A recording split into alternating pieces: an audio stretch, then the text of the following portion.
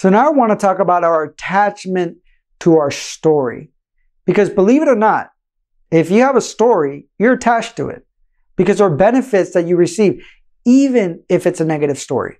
Even if it's a story that you want to change. A lot of times it's very hard because we identify with that story. Actually, when it comes to the self, for example, of who you think that you are, your identity, a lot of times your story is attached to that because you start believing that's who you are. So if you change that, who will you be? What will you talk to people about? How will you connect with them?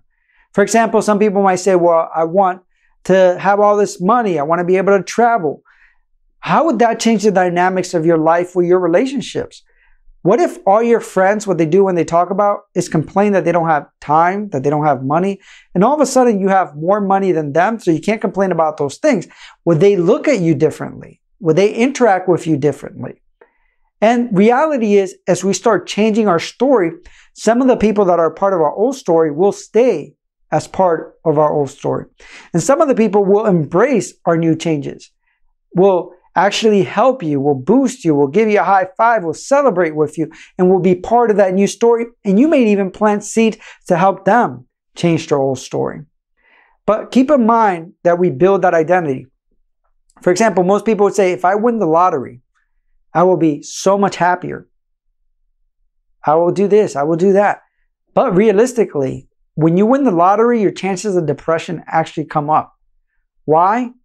Because most people realize that it changes their story, it changes their dynamics, it changes their relationships. So I'm not trying to say this for you to stick to your old story. I'm just trying to tell you why you may stay attached to that story.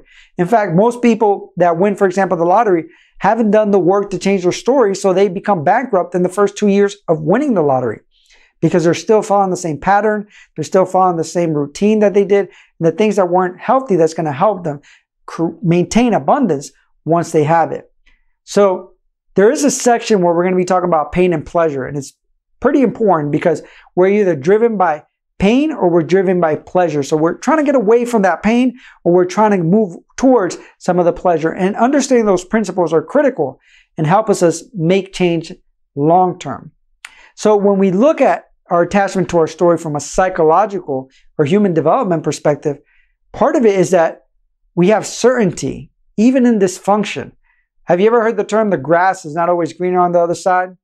Well, it can be a lot greener, actually, but we maintain ourselves in that because we start believing that even though this is chaotic, even though we don't like this, we don't know what's over there. We know how to deal with this drama. We know how to deal with these problems, but we don't know if we're going to be able to deal with those problems. We don't know what's on the other side. So we keep ourselves here when we truly want to be there. I'll give you another example from a biological perspective. For example, there is things that happen that are very addicting. For example, drama in a relationship releases adrenaline.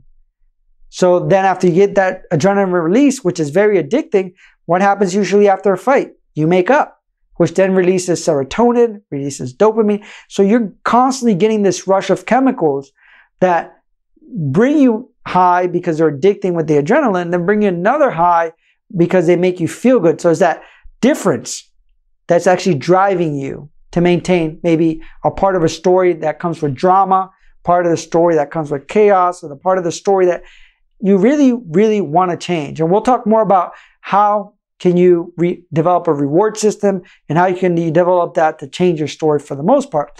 And that's part of it's called the crazy eight. So you might feel anger, anger, anger, anger, happy, happy, happy, and then sadness, sadness, sadness. But each of those feed us. For example, for people, sadness might give them connection to someone else. Anger might get someone else's attention, might get them to actually pay attention to what we're trying to say or what we're trying to do, makes us feel empowered. And then we have that little bit of happiness. So that's part of the biological part that we may be attached to at a chemical level. And again, we'll talk more about how we can develop a reward system. But also at a different level is that we might be benefiting from our problems that we have in our story. For example, we might use them as an excuse to fail or not even try when we want to do certain things. For example, I want to do this with my life, but I can't because I'm always busy, or I have this relationship, I'm dealing with my relationship, and that just takes up so much of my time. I deal with problems with my kids, I deal with problems at work. So all these different excuses give us a buyout of why we're not trying to follow our dreams, or why we're not trying to follow our purpose. It also sometimes hides the deeper issues. For example, when we have safe problems, those are problems that are at a superficial level. We can constantly deal with those because we can really change them at any point. But when we have quality problems, so deep problems that we mask, if we got rid of the safe problems, then we would find that we have to deal with bigger things. So it helps us hide deeper issues. In fact, I remember in my life, I had all these issues, all these problems at one point when I started, back in college. And I realized that it was a matter of choice, that I was creating the story of constantly having issues, constantly being someone else's savior, constantly dealing with other people's problems. And I said, enough is enough. I need to deal with my life and what I want to create. So why do you keep trying to be everyone's savior? And when I did that, I cut myself away from everyone for a little bit because I wanted to redefine my story. And what was crazy about it is that I found myself in this weird place with no problem to solve. No issues that were huge that I was trying to deal with. So to me, it was kind of like that transition point. But again, there was a biological aspect to it. There was that identity aspect of the self where I'm constantly someone else's savior. There was the psychological where I felt like I was contributing, like I was part of something deeper in someone else's life. So I had to rearrange a lot of those things to help create my new story, to let go of the attachment that I had. So the first thing that you have to do is first identify the benefits that you're getting from your old story. So how is that story benefiting you? How is it maintaining maybe your relationships? Or how are you using that as an excuse not to move from point A to point B? Because your story could change drastically. But again, there might be something that is holding you back that's benefiting you. Also, identify the fear or the pain making that changes.